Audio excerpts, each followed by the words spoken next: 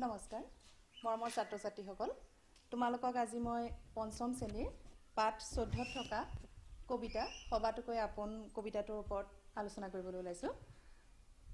কবিতাটোৰ মাজলৈ সোমোৱাৰ আগতে আমি কবিতাটো কোনে লিখিছেনো কবিজনাৰ বিষয়ে অকণমান জনাটো দৰকাৰ। গতিকে আহাচোন আমি কবিজনৰ বিষয়ে অকণমান জানি লওঁ। কবিজনাৰ আন এটা কবিতা তোমালোকে সৰুতে চাগে শুনিছা। এই কবিতাটোৰ কেইশাৰীমান মই পঢ়ি দিছোঁ। তোমালোকে হয়তো অনুমান কৰিব পাৰিবা যে কবিজন কোননো। কবিতাৰ নাম লঘোণ।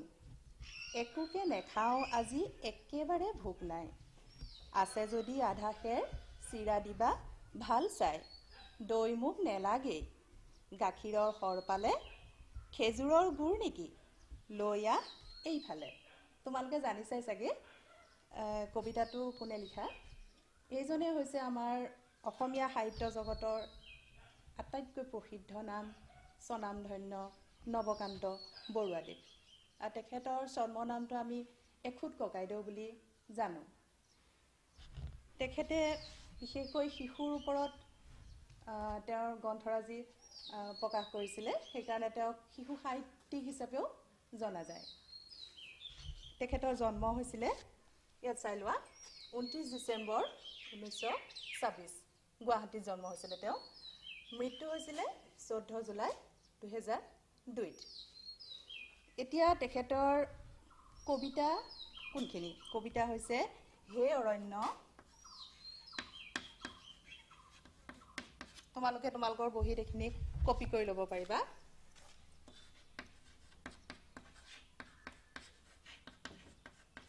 হে অৰণ্য হে মহানগৰ। হে অৰণ্য হে মহানগৰ। আৰু আছে ৰত্নাকৰ। ৰত্নাকৰ মোৰ আৰু পৃথিৱী।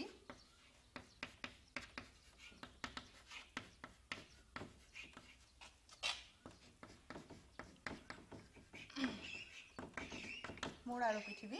আৰু আছে তেখেতৰ কবিতা, মই ইয়াত 3খনে লিখি দিছোঁ, তোমালোকে কপি কৰি ল'বা তোমালোকৰ বহীত। তেওঁৰ উপন্যাস হৈছিলে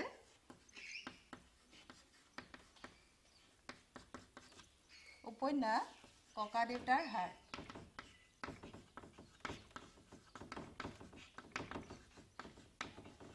ককা দেউতাৰ হাৰ। আৰু গৰমা কুঁৱৰী। গৰমা কুঁৱৰী। গৰমা কুঁৱৰী কপিলীপৰীয়া সাধু।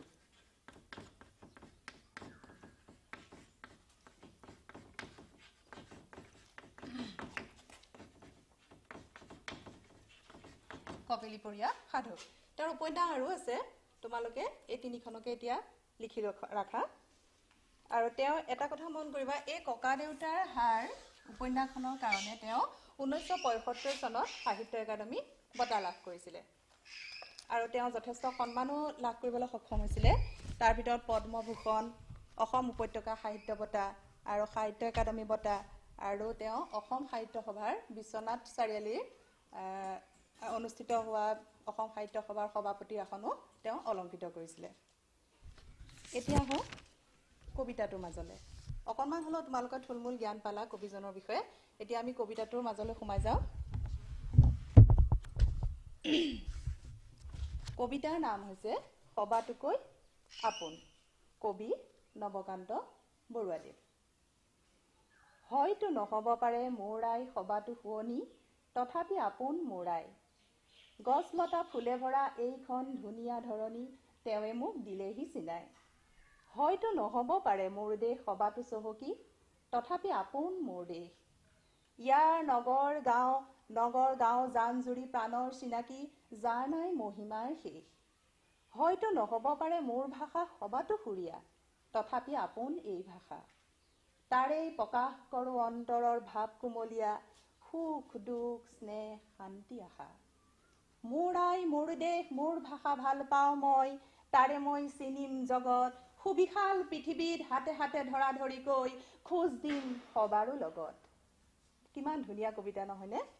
এই কবিতাটো তেওঁ আচলতে নিজৰ দেশক ভাল পোৱাৰ কথা বুজাইছে, নিজৰ আইক ভাল পোৱাৰ কথা বুজাইছে, নিজৰ ভাষাটোক ভাল পোৱাৰ কথা বুজাইছে।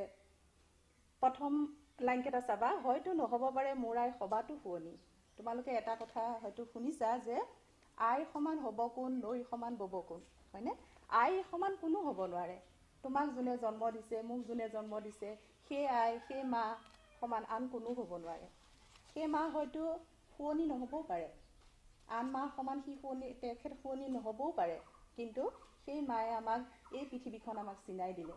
ইয়াৰ গছ লতা জান জুৰি ইয়াক আমি তেওঁৰ জৰিয়তে আমি চিনি পাবলৈ সক্ষম হৈছোঁ। এই ধুনীয়া পৃথিৱীখন তেওঁ আমাক চিনাই দিছে। গতিকে তেওঁ হ'ব আমাৰ সকলোতকৈ আপোন। যদিও বা তেওঁ শুৱনি নহয়, তেওঁ হ'ব আমাৰ সকলোতকৈ আপোন। ইয়াৰ পিছৰ শাৰীকেইটা চাবা, হয়তো নহ'ব পাৰে মোৰ দেশ সবাতো চহকী, তথাপি আপোন মোৰ দেশ। ইয়াৰ নগৰ গাঁও জান জুৰি প্ৰাণৰ চিনাকি, যাৰ নাই মহিমাৰ শেষ।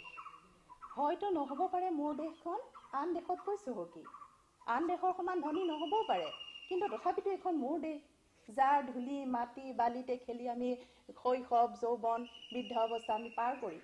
গতিকে সেই দেশখন আমাৰ অতিকে আপোন, অতিকে মৰমৰ। কিন্তু সেই দেশখন আন দেশতকৈ চহকী নহ'বও পাৰে।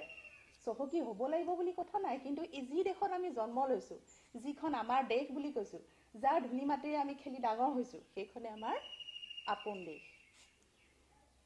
হয়তো নহ'ব পাৰে মোৰ ভাষা সবাতো সুৰীয়া, তথাপি আপোন এই ভাষা।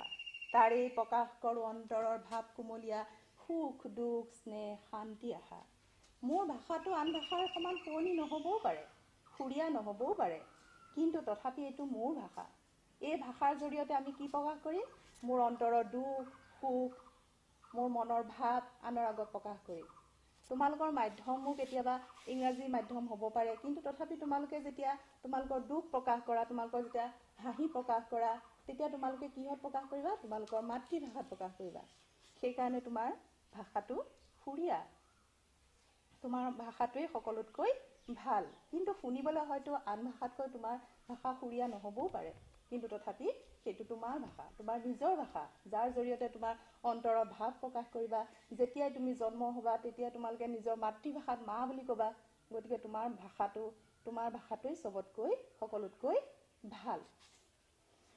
মোৰ আই মোৰ দেশ মোৰ ভাষা ভাল পাওঁ মই, তাৰে মই চিনিম জগত, সুবিশাল পৃথিৱীত হাতে হাত ধৰা ধৰিকৈ খোজ দিম সবাৰে লগত।